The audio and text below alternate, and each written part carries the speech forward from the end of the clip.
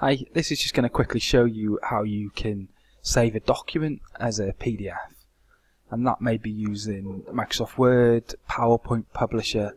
It's the same kind of process. So here I've got a publisher article that I would wish to save as a PDF. So what I need to do is go to File, click on that, choose the option Save As, and then select where you'd like to save it. So I'm going to choose the current folder that I've got selected, and when I do that I'll then get a pop-up. I can then come to the bottom here and you've got Save As Type. Click the drop down and choose from the options in that drop down PDF.